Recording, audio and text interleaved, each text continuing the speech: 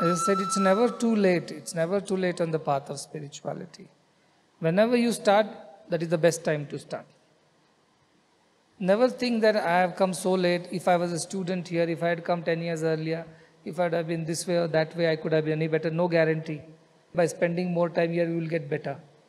It's the quality of your devotion that matters.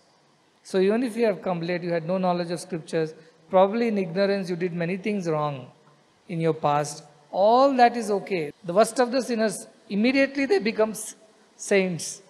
Permanent peace comes to them immediately. It's not the question of how early you started. Yes, it may help.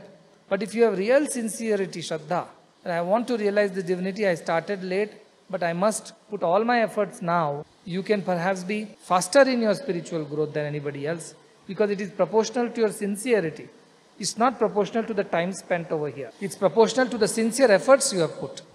So if you have put sincere efforts or you are putting now, so be it. And God knows when to bestow that highest wisdom on whom and where, in what situations.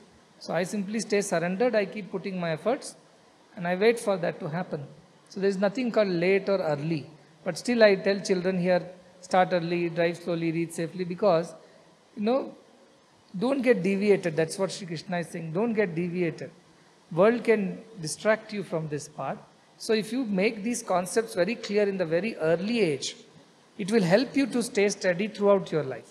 As you go on growing in life, you know what matters, how to do it, and how not to deviate.